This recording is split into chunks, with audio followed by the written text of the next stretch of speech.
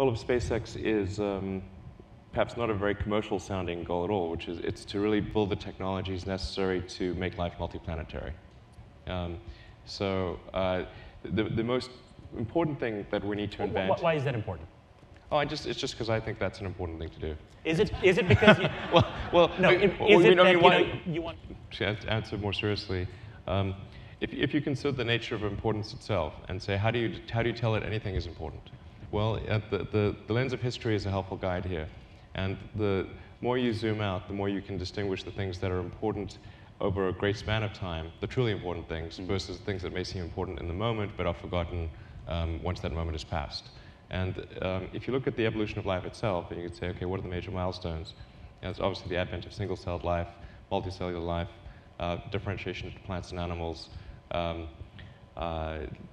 going from the oceans to land, mammals, consciousness.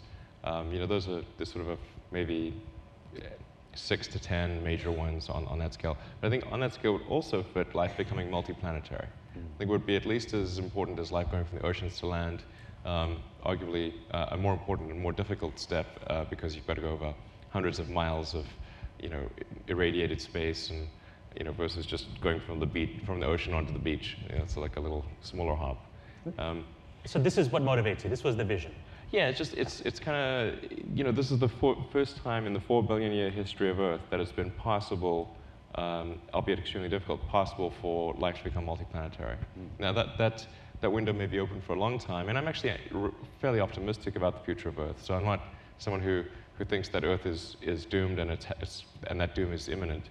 I actually think that the most likely outcome is that humanity will last for a long time by human standards.